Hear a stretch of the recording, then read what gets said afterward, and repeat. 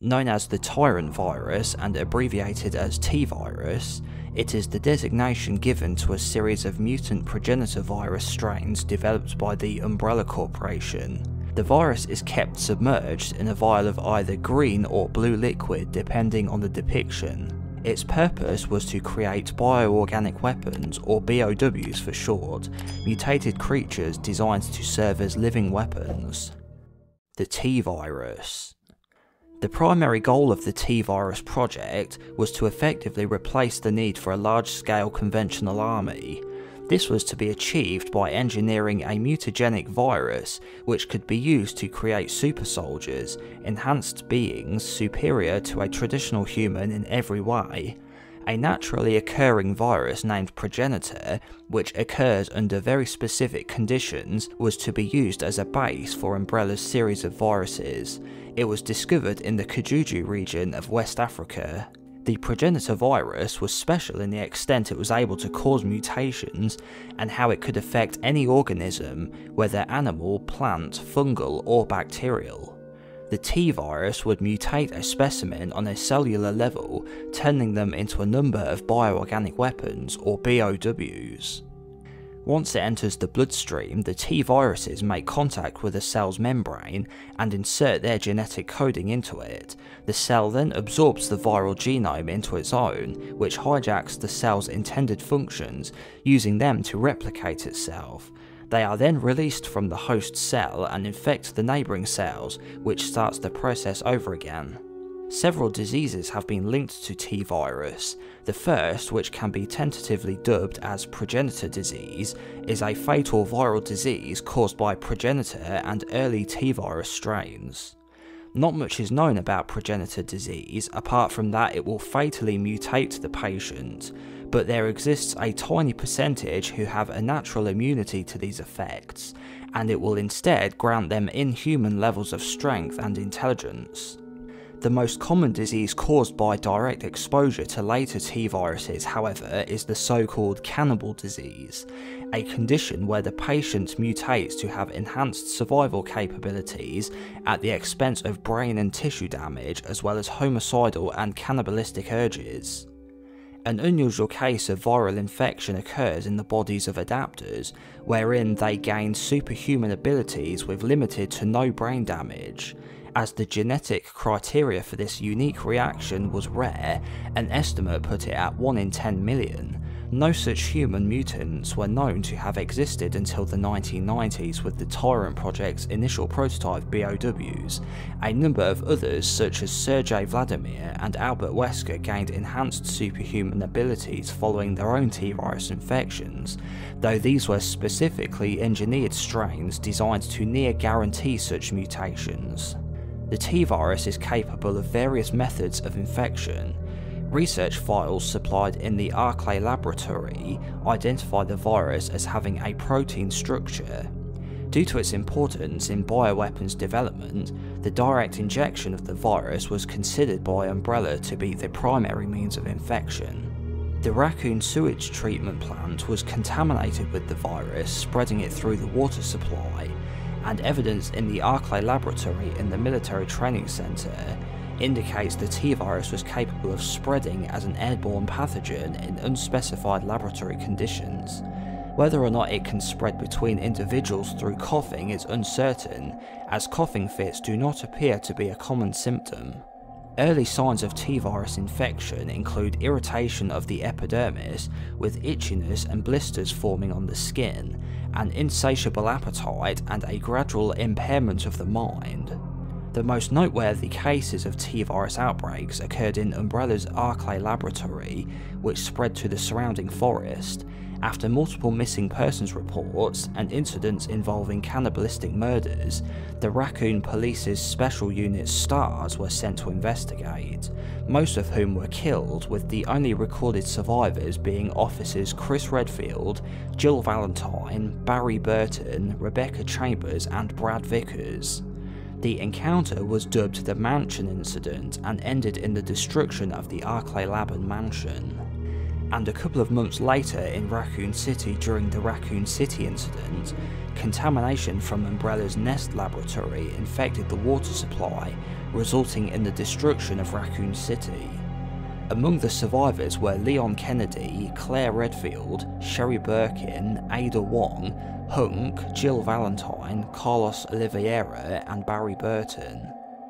Treatments for T-virus infection exist in the form of antiretroviral therapy, antibodies, and vaccination.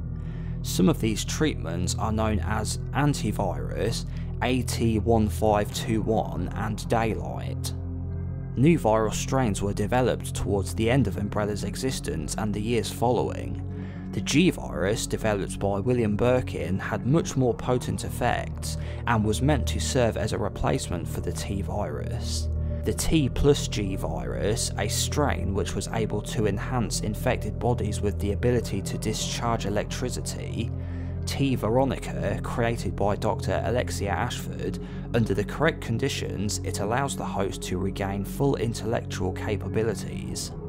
T Abyss, created after Umbrella, it was made by grafting the genome of another virus onto a T virus strain.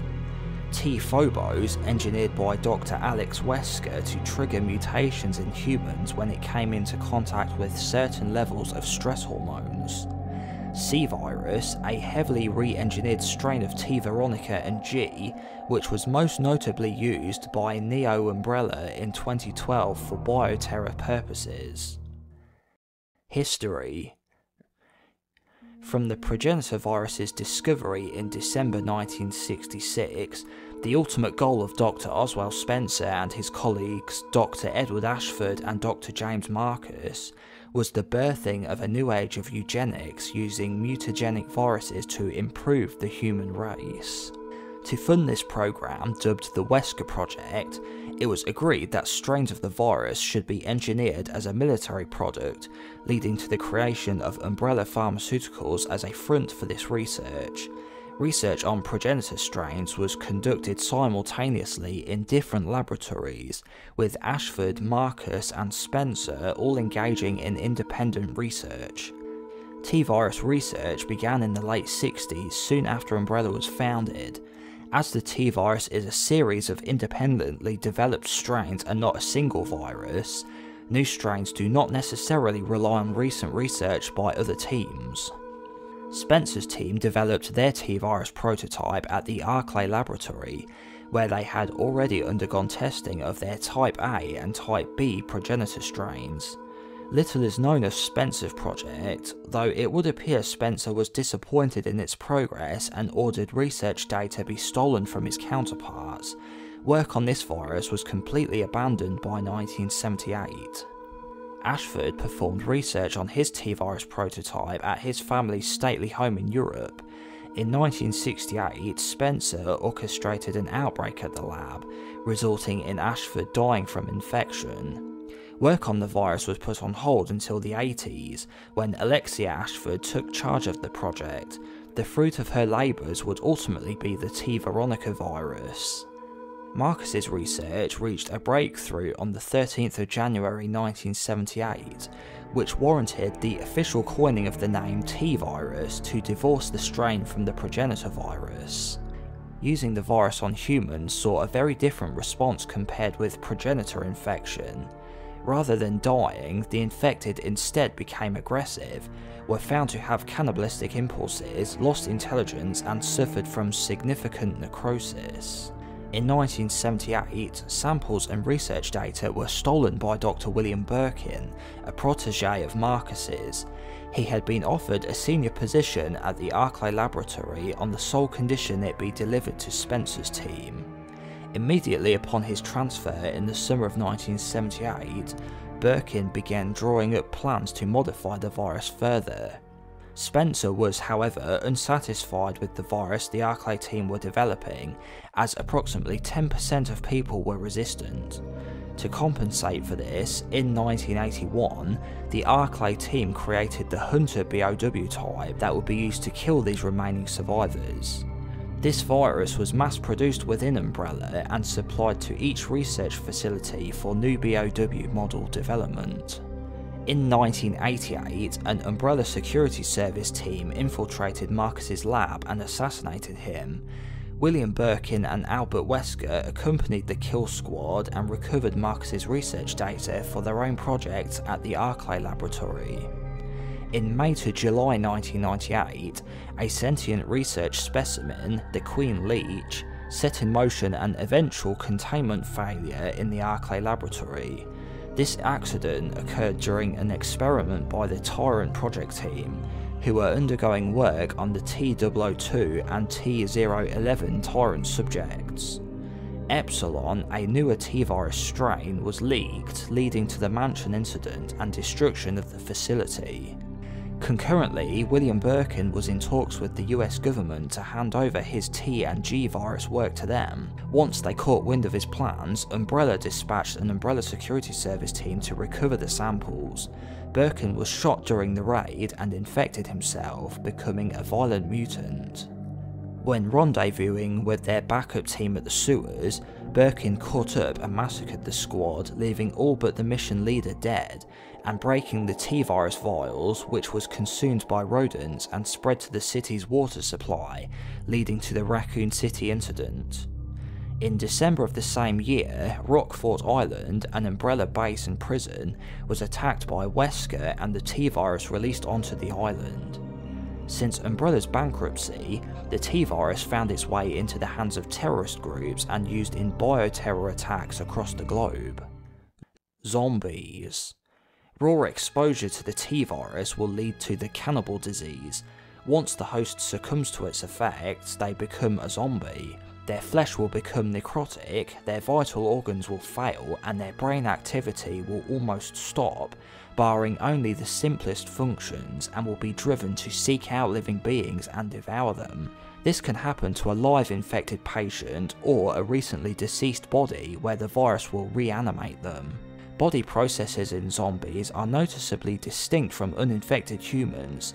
Due to radical changes in the metabolism, the flesh undergoes significant necrosis. Due to their diet, the body of a zombie begins to overproduce stomach acids in order to dissolve the meat quicker. Vomiting of acid, sometimes containing blood, is a typical side effect.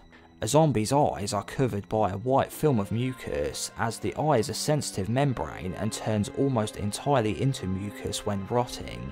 At a genetic level, zombies mutate to work around conditions that should be fatal to humans. Even when externally showing no symptoms of cannibal disease, a patient can be so considerably altered that they can survive even total shutdown of the respiratory and cardiovascular systems, or the aforementioned apparent brain death.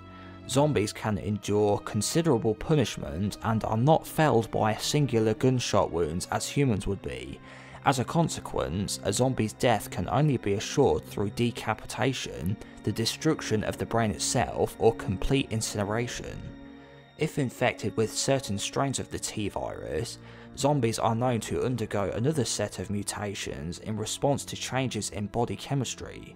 The zombies infected with the Epsilon strain at the Arclay laboratory were observed to undergo further mutation if incapacitated but not killed by weapons fire. These new mutants, called Crimson Heads, were observed to have an excess adrenaline production, widening the capillaries to give their skin a red hue. This mutation is known as the V-Act process. Zombies encountered in Raccoon City, meanwhile, were observed being altered on a skeletal and muscular level when their bodies responded to the consumption of flesh, resulting in lickers. Necrosis, particularly of the brain, occurs in such significance that zombies lose most of their higher order brain functions. As a result, sensory perception, cognition, motor skills, spatial reasoning, and language are either greatly limited or totally absent. Without human reasoning, zombies rely entirely on basal urges and will aimlessly wander in search of food. In some cases, the mind is not entirely gone, however, as zombies are seen to sometimes show a fixation with wandering around buildings they frequented before infection, and may even return to those locations. They can also recognise certain objects and remember their functions, such as doorknobs, and can understand the concept of a person being in another room and pursue them for a short time, even when the line of sight is broken. Zombies are constantly hungry regardless of how much they have eaten. While they can and will kill other people to sustain themselves, zombies will also consume corpses and the bodies of the infected if no other sources of nutrition are available.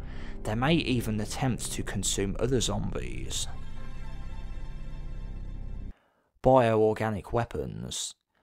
BOWs are genetically altered organisms created with the intent of either being sold as military/paramilitary weapons or were created for research purposes. This definition is rigid and does not include mutants created unintentionally due to outbreaks, which are instead regarded as irregular mutants. With the development of the T-virus entering phase 3, instead of solely relying on the virus itself being weaponized, Umbrella began creating reliable, intelligent BOWs. Its counterpart, the Tyrant Project, had at the time determined that it was statistically improbable for any one individual to possess by chance the genetic characteristics to be compatible with the viral strains presently available. For the next several years, the Arclay Laboratory and Nest led global research into the Epsilon strain. This new virus also forced a second set of mutations in zombies, resulting in creatures such as Crimson Heads and Lickers, and others were engineered using the virus as a bonding agent to splice DNA of other different creatures together. Some of the most noteworthy bioweapons created from the T-virus include the MA-39 Cerberus, an early attempt at creating a controllable bioorganic weapon. Dobermans were specifically selected for the project due to their traits favouring military service. They should not be confused with zombie dogs, which encompasses all dog breeds infected with any T-virus strain in the secondary form.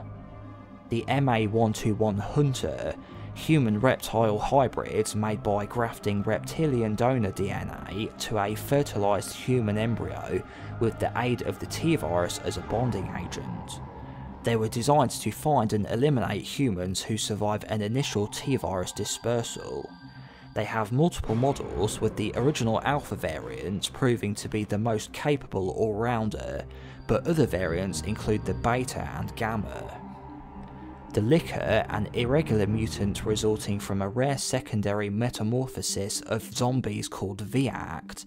They have the appearance of a flayed body and are named after their lance-like tongue. Tyrant.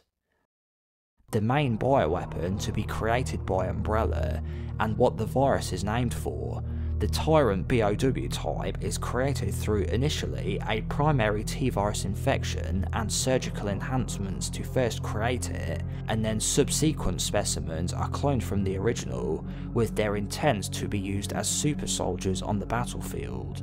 Umbrella USA pioneered research on human mutants in their Tyrant project. Tyrants are distinguished from the typical human mutant zombies. Tyrants were intended to be the ultimate bioweapon, and specimens and research outlived Umbrella itself. The initial prototypes were designated as T-00. Later versions of the BOW Tyrant include the T-103, an improved mass-produced version. T-103s possessed greater intelligence than the T-00 and could follow orders impossible for more primitive BOWs. T-103 models were used as bodyguards, assassins sent to hunt specific individuals, agents used to acquire important objects, and hard muscle for tackling armed opposition. These Tyrants have a more human appearance and were provided with power limiters, which are devices intended to prevent any further mutations. In the event of the limiter being damaged, the BOW would undergo regenerative mutations and rapidly evolve into their so-called Super Tyrant forms, more closely resembling their earlier prototype T-00 series predecessors. The Nemesis T-type was created by Umbrella Europe's Paris lab, a T-103 with an NE-alpha parasite acting as the creature's brain, giving it newer enhanced abilities. The Nemesis T-Type possesses near-human level intelligence, demonstrating rational thinking and self-awareness, allowing it to solve complex tasks on its own, such as greater target tracking and the handling of weaponry in combat. The main weapon of the Nemesis was a Stinger rocket launcher. Thanks for watching all the way till the end. Give the video a like if you enjoyed it and subscribe if you want to see more. Make sure to let us all know your thoughts on the T-Virus, the zombies and BOWs in the comments section.